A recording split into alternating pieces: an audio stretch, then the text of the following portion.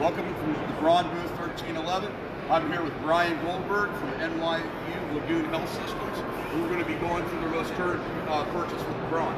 Brian, you want to tell us a little bit about NYU Langone? Yeah, so at NYU Langone, we've got 34 different units. We're spread out through New York City as well as Long Island. We run with ALS and BLS units.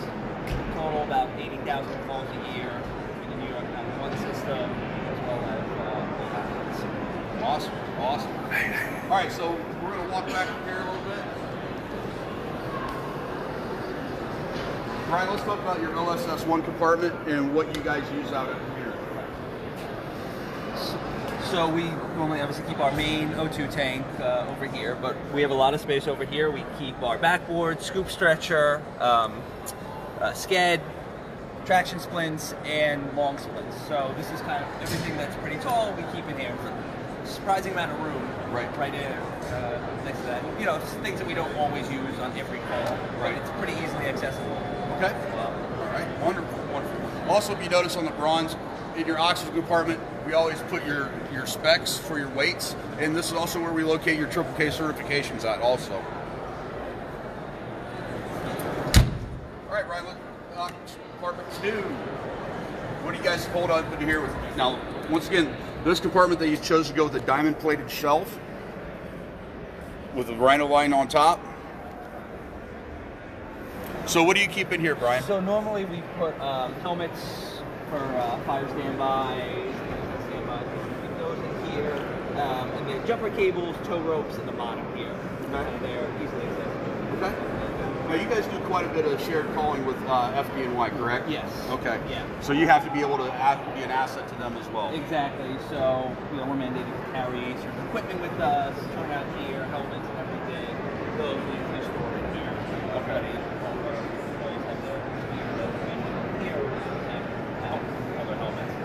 Okay. Wonderful.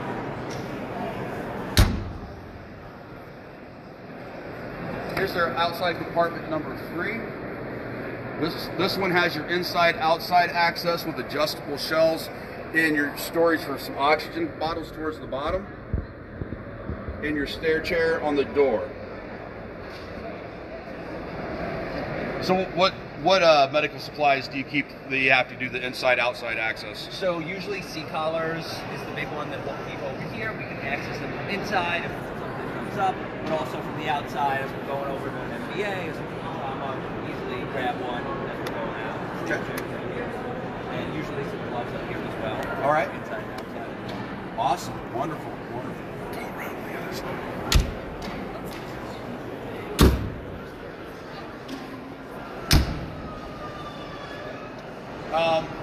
If you also notice, they have the backup camera with the protective housing around it.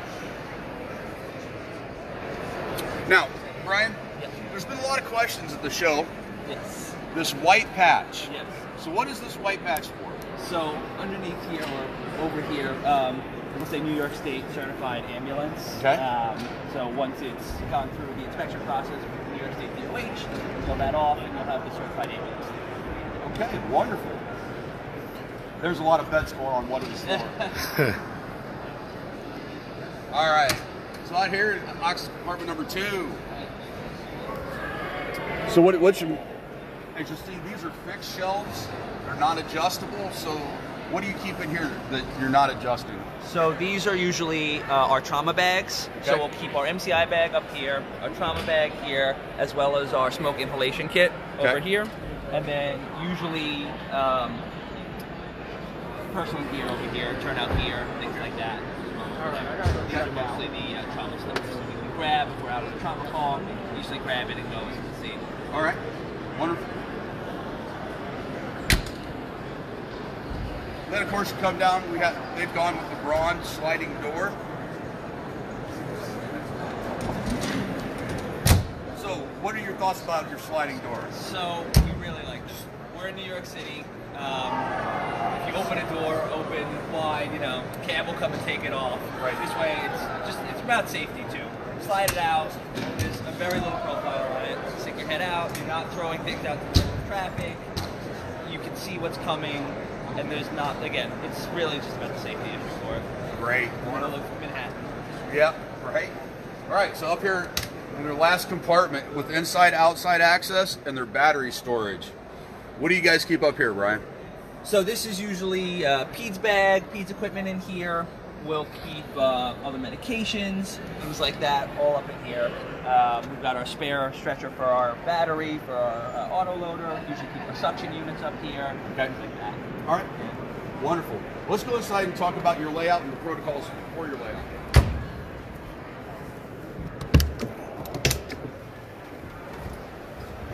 All right, so let's talk a little bit, because on your standard signature, we have a CPR seat here.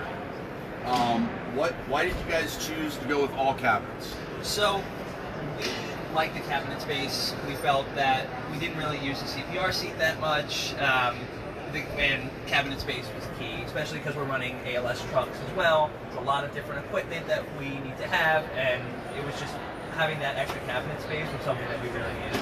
Okay, all right. And I see you guys go with the Striker Power Load cots. Yes. All right. Yeah.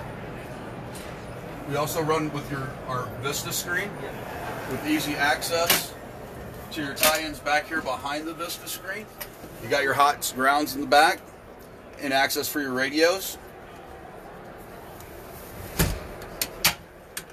And you also have your O2 right here behind your seat that was out there in outside compartment number 1. And then we have our power distribution quarters right behind here with the S-Core suction. And if you notice, Brian's got on his squad bench right here, right to his right-hand side, easy grab biohazard. So he can be intubating, doing IVs, and just dropping everything right there, not having to move around the box. So tell me a little bit, you've been with NYU now for 4 years. Mm-hmm. You guys got 5 Brauns. So tell me a little bit about what you think about your Brauns right now. Yeah, we've 25 Brauns. Yeah, that's right. Yeah.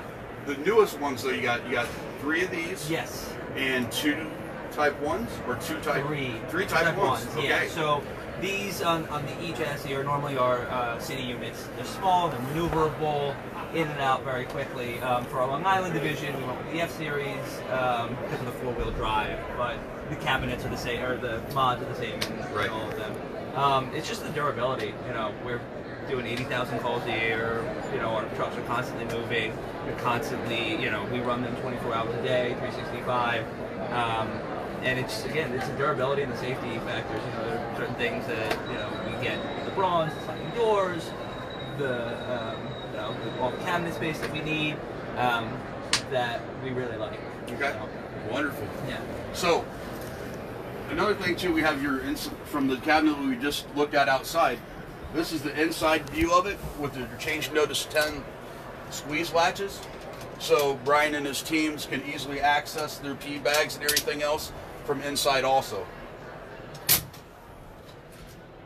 Now, what do you guys keep in this right up here? Yeah, so that's usually where we keep our restock medication box. Okay.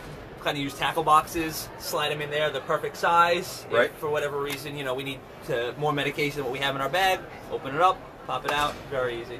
Wonderful, wonderful. And what's the storage up here for? So usually that's some airway supplies, suction supplies, BVM, CPAPs up there, and then we'll keep our intubation stuff over here on this side. Okay. Yeah. So, you know, you were talking about the reliability and the strength of the Braun. Yeah. One thing I'd like to point out is this rig actually has your squad net in it. With this squad net, one of the standard protocols from Braun is, if you notice the cot also, so our cot system is a universal cot system.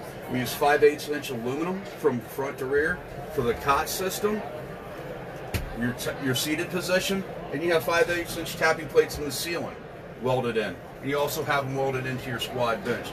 So if something happens, you know beyond a shadow of a doubt, these items are not coming out of the floor, and you're not ripping it out of the wall. All right, Brian, do you have anything else? Experience with her.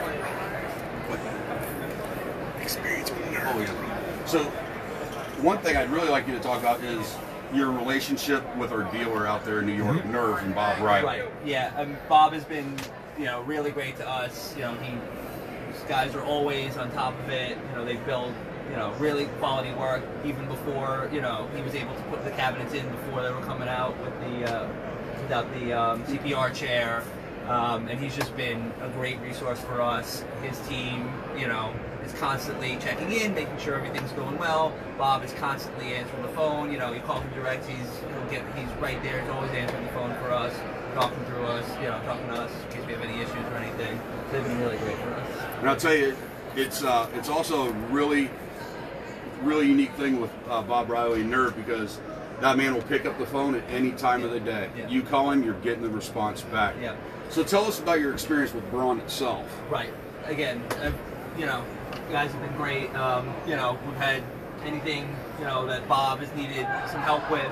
He's gone to Braun and gone to your engineers and stuff, and, you know, figured out plans and ways to, you know, work around things. Because, you know, as I said, we're a very unique agency. You know, in New York City, you know, our needs are different than a lot of other agencies. So, you know, between Bob and the guys at Braun, we've been able to really, like, pinpoint, you know, exactly what we need to do best in the New York City area. That's great. That's great, Brian. All right, you got anything else? Oh, that's about it, I think. All right, wonderful. Thank you for coming out here this week, being with us, allowing us to put your unit on display here at 1311 at the Braun booth. And we hope to see, and matter of fact, stop by the booth. We've got a bunch of NYU Langone calendars that they've got with the beautiful bronze on them. So stop by, booth 1311. Thanks again, Brian. Thank you. All right, have a great day. Thanks.